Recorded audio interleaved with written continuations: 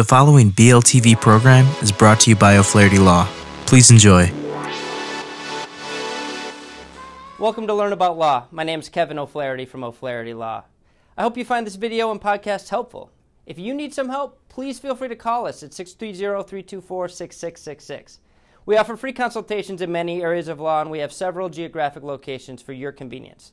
We serve all of Illinois, and we're also happy to meet with you and provide most legal services virtually without requiring you to leave your home. Enjoy the video. Hi everyone, this is Robin with Learn About Law.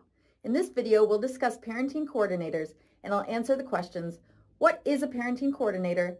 What are the responsibilities of a parenting coordinator? What issues can a parenting coordinator help with?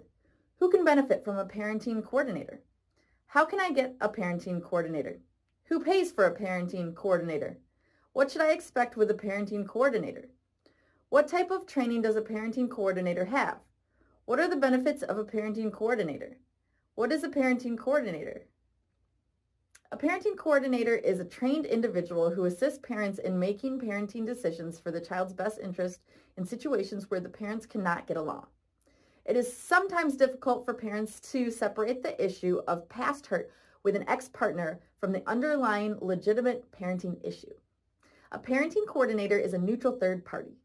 Therefore, if a suggestion comes from an unbiased source without the emotional charge between the two parents, agreements can be more easily reached.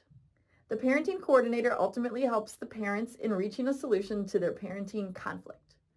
Parenting coordinates can also help with parenting times and parenting plans. Due to a parent's variable work schedule, some parents have vague provisions as to days or times for parenting. A parenting coordinator can help the parties resolve issues surrounding the implementation of the parenting plan. A change in employment may require a change in parenting time schedule. A parenting coordinator can help the parties come to an agreement about the implementation of a modified parenting plan. The parenting coordinator can help with difficult decisions. For decisions about medical, school, extracurricular, or religious issues, a parenting coordinator can explain to the parties what was or was not contemplated in the parenting plan and help mediate the issue with the parties. Examples of common issues that arise include: so how does someone get a parenting coordinator? They can be court appointed, or the parents can voluntarily choose to utilize a parenting coordinator.